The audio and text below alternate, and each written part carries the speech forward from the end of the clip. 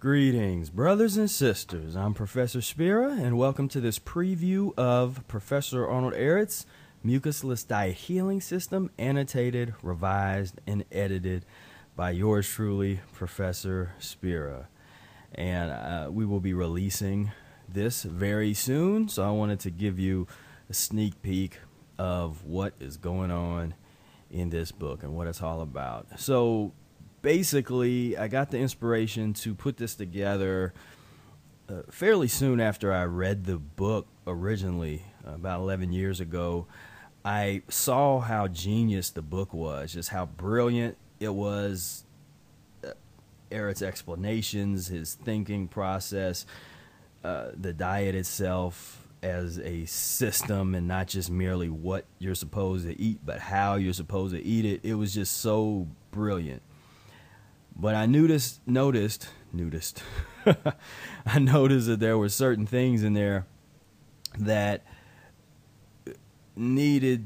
could be changed to help a 21st century reader better understand what was going on and things that could be defined and all that kind of stuff. And I'd always wanted to either kind of edit the book or create something like an annotated book. And you see this is something they do with Bibles, and I've seen dictionaries, old famous literature.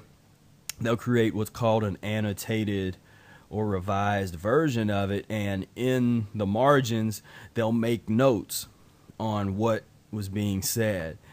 And then another way to look at editing is you have, with a Bible, you have different translations, so different interpretations of the same original text. And when I think from an editor's perspective, as long as you don't change the meaning of the intended meaning, you can make minor little changes here and there, and to add readability, to make it a little easier to read. So I wanted to do that. A couple other things in general that I updated. Updated some of the things that today are against a political correctness, that are politically incorrect, really having to do with gender. There's oftentimes things like mankind changed to humankind, and if they would said men, I usually would include men and women. So that kind of thing was something, the types of edits that I made to make things a little bit easier to understand. All right, so another great feature of this electronic version is its navigation. With just a click of a button, you can go to a section. This is a biographical sketch of Arnold Ehret, written by myself. And then at the end of each section, there's a back to the top, and you can go back to the contents. So you can fly around the book fairly easily.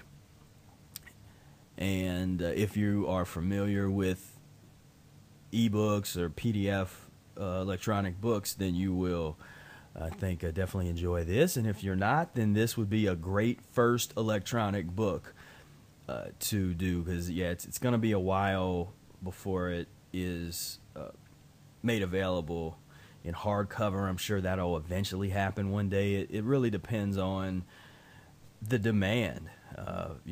One thing I've done over the years is I try to respond to the demands as I see them. When I look out into the holistic diet community, I try to cover things that nobody else is talking about. And I don't flood you guys with a million videos and all that kind of stuff. Whenever I say something, whenever I post something, I really mean it. It's something I really hope that people would be able to benefit from and take a look at. Anyway, Fred Hirsch, we got the foreword by Fred Hirsch. The introduction by me to this version, I talk a little bit about how to go about using the book. Some of those things I'll actually go over here in this little preview. So let's get to the first lesson, and I'll show you what is the additions I made. This is not just merely taking Arnold Ehret's work and, you know, republishing it. I've contributed a great deal of material to the original source material. So this is the beginning of the book. I'm sure many of you are aware of this. Every disease, no matter what name it is known by medical science, is constipation. It is a clogging up of the entire pipe system of the human body. Now we have a small little superscript 1 here, so I'm going to click on it, and we go down here, and these are my notes that are at the end of every lesson. And some lessons have many notes, others not so much. This one, I say in the first note, many people assume that Ehret is referring only to bowel constipation. However, his use of the word is much broader in scope, referring to constitutional encumbrances on the cellular level that have been obstructing one's organism since birth. Although Ehret does assert that the foundation of cellular constipation is bowel constipation, which is the definite result of eating mucus-forming foods, Ehret's concept of the term extends beyond the bowels. Okay, so, and some of these things that I addressed here come directly from questions that I've gotten from some of you over the years, or, you know, was recent.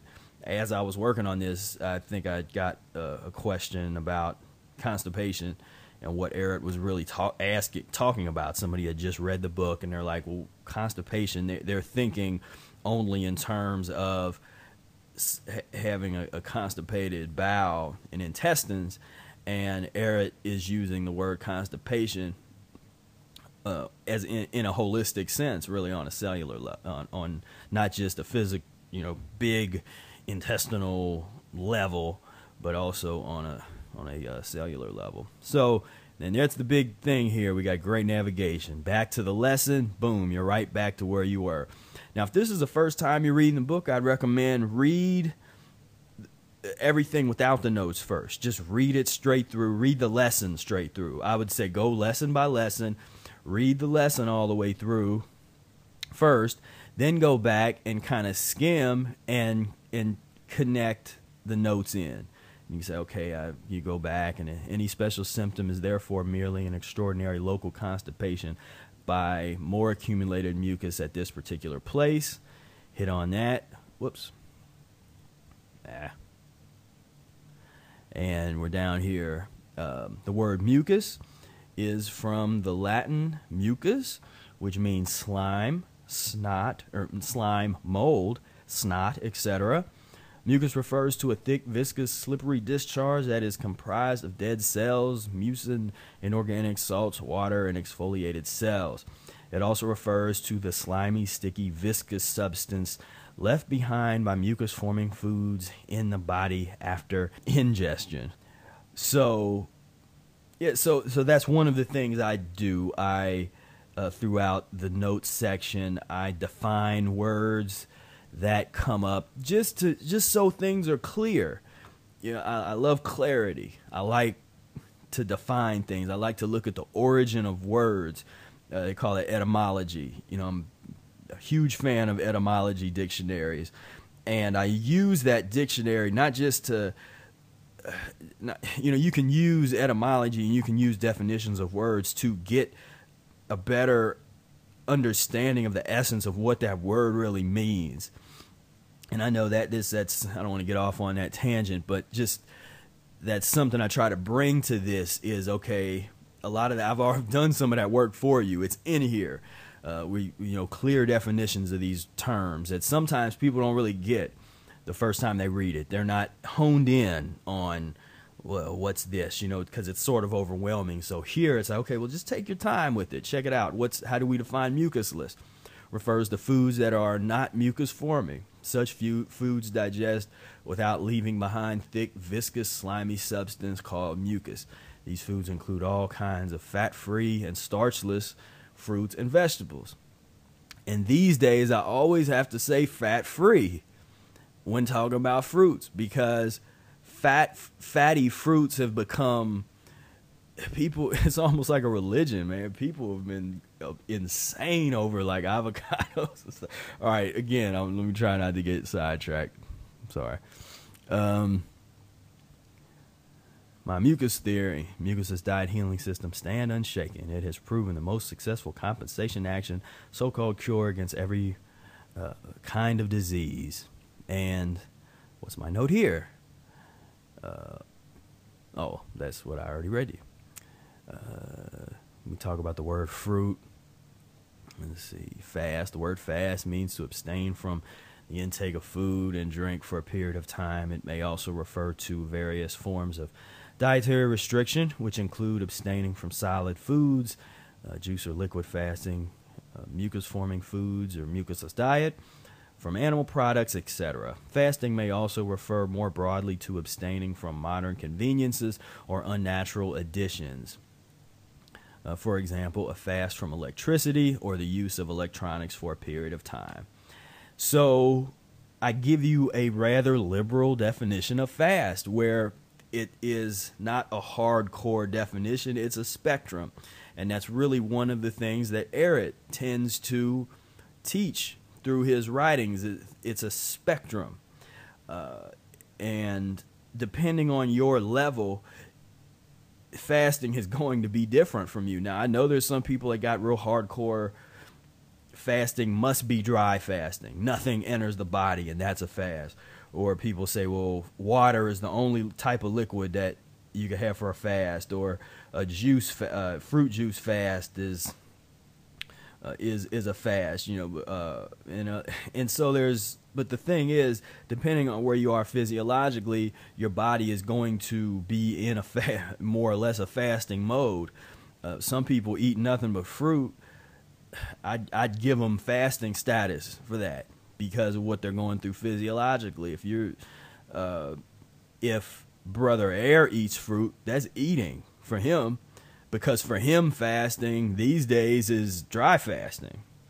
So it's all about physiological kind of just level, like where you're at. Let me get down here. There's a part talking about naturopathy. The term naturopathy was coined in 1895 by John Shield and made famous in the United States by one of Ehret's students named Benedict Lust, who founded the first school of naturopathy in 1902. Naturopathic medicine favors a holistic and drugless approach to healing and seeks to find the least invasive measures necessary to relieve symptoms and heal human illness. And this question actually came when people were asking about naturopathy. Here it is down here. And because Ehret will criticize naturopaths and say, okay, you're not on this road, on this path enough. You're better than the rest, but you got to get more advanced. Yet he will refer to himself as a naturopath. And so some people are like, well, is he a naturopath or not? And he is, I've been calling him more recently the forefather of naturopathy. In his teachings, the way he puts them out there, it is true naturopathy. And so he'll criticize the naturopaths that are getting off into the supplementation and that type of thing, and say this mucus-free is really where naturopathic healing starts and ends. And so, so this is just wanted to give you a sense of what's going on in here. These are the kinds of things that I address. There's different times when Ehret will bring up Bible verses or might talk about other books. And so I will either give information about the books or give information about the authors. Here, he's always talking about Genesis 1:29. And in Genesis 1:29, the voice of God tells Adam and Eve that their diet should consist of fruit. Although there are many different translations of the verse, they all have a similar meaning that suggests the first humans were at best fruitarians or at worst raw and mucusless fruit and vegetable eaters. And that, again, that depends on how you interpret it. and I addressed that. One common variation is from the Vulgate, which is a late 4th century Latin translation of the Bible. And God said, "Behold, I have given you every herb or plant bearing seed, which is upon the face of the earth, and every tree in which is the fruit of a tree yielding seed. To you it shall be for food." Of course, food also is synonymous for meat. Let's see. Well, this is actually interesting. At the time when Ehret wrote this, the medical profession has over 4,000 names for different ailments. So I tried to update this. In 2007, the World Health Organization distinguished over 12,420 disease categories. This number increases every year. So we went from 4,000 to 12,420. Way to go, humans. And of course, you know, if you're not familiar with this, you'll see that Ehret's point with this was that these names really are superfluous. They really are not for us to be concerned with too much. You can take it into account, and sometimes it can give you a little help you understand the type of work that you have to do, depending on the severity of your ailments and that kind of thing. But as Ehret said, all ailments are constipation on some level. There's some kind of constipation, and it's obstruction of. I think the other day I said obstructive acidosis. It's not. It's acids. This pus, this mucus, all this stuff turns into acid in the body that is devastating on the tissue system, devastating on the organs, devastating on your entire internal condition. And but it's all out of obstruction. Your body is not able to eliminate these acids as fast as you're putting them in, and it turns into this systemic obstructive acidosis. Let's see. Okay.